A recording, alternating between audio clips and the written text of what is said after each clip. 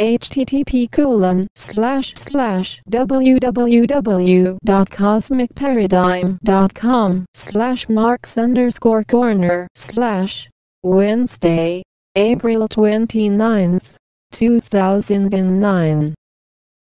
Transformation time. ShareThis. The messages on this site build on each other. For their full impact, read them in sequence, beginning with September 2008. They detail the situation on this planet and our place in the universe as communicated to me. I hope, by presenting them to you, that they spark your curiosity and a decision to join with others to create a new civilization. As always, I encourage you to seek your own unique truth. This is my 35th posting to Mark's Corner for 2009. I was most pleased to welcome Adrial again, and to receive the following message from her. It is in response to a question that many are asking. It is my pleasure to join with you again in this communication. You will recall that in earlier messages Bren-Ton described the many beliefs and structures within which the humans of this planet are held. These structures and beliefs have been in place for many thousands of years. Yes, they have changed coloration and shape, but the basic pyramid form of the structures is the same, with the elites at the top and the vast majority of people at the bottom. Similarly, beliefs have retained their frameworks, with the learned at the top and the believers at the bottom. These structures and beliefs are so ingrained in the cultures of the peoples of Earth that they are passed from one generation to the next largely unchanged. So, I ask you, how could these thousands of years of conditioning be changed in the wink of an eye? How could people come to change their outlook on life, to see things in a different way? How could they change from a fear-based structure and belief paradigm to a love-based paradigm? There are two ways in which change may take place. First, and most traditionally, it would take place over an extended period of time. Gradually, people would come to see that their traditional ways were no longer working. Then they would gradually establish new behaviors. The second way is with some sort of a disruption of the normal, some calamity, some sickness of the whole, or some tragedy. Liken it to a body that has taken ill, so ill that there may be a temporary lapse into delirium, unconsciousness, or death. Most who return from a near-death experience have a completely new way of seeing things. Many are changed by severe illnesses. From an energetic point of view, the latter is what is happening to Earth and her people.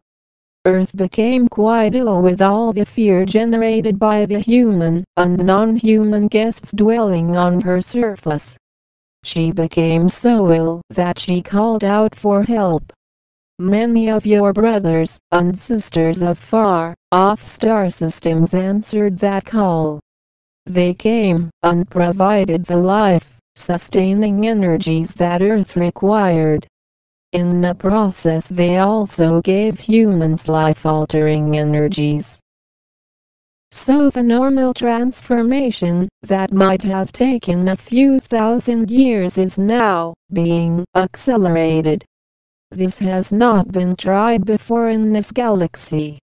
However, the intensity of the dark energy was such that Earth and her inhabitants would have died had not this assistance been rendered. Now back to your question that prompted this long explanation. How long will the transformation of Earth and her people take? As you know, the transformation is already underway. It has been underway ever since the starships of the fleet arrived to provide the life-giving energy. The best analogy that I can give is to look at your own life, Mark. You have moved from a fear-based individual to love-based. Look at the heartache and turmoil that you experienced. You went through divorces. You went thought job losses. You acquired and lost relationships. You suffered the loss of most of your money. And most recently, you had a serious illness.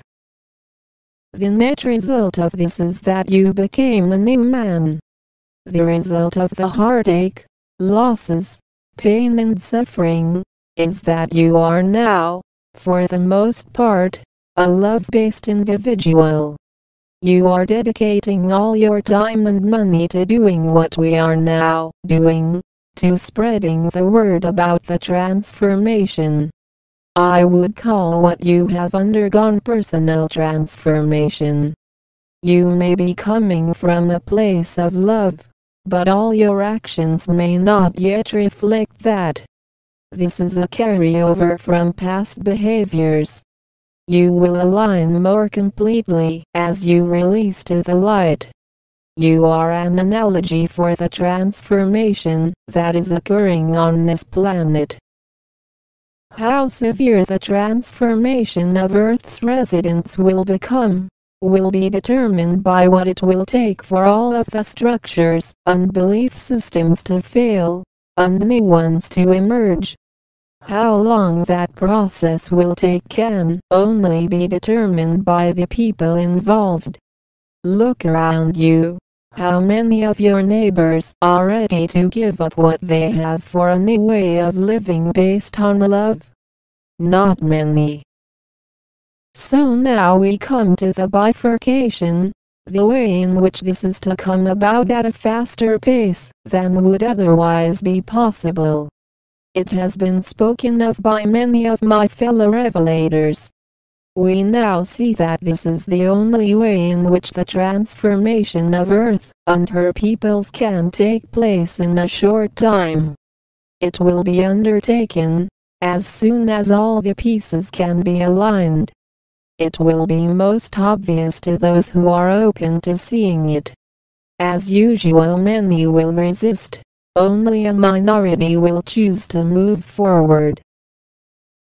In summary, the transformation of Earth and her peoples will take place over the time frame of a few years, rather than thousands. This will be accomplished with trauma like sickness or various experiences as you, Mark, have undergone. People need to think about these changes in terms of a sick body that has an illness. Will it require a near-death experience to transform them, or will the sickness be sufficient? Many times the body is sick for a long time because the individual is fighting with his or her energies. This battle continues until peace is achieved, or the individual dies. How many will see the light at this moment remains to be seen.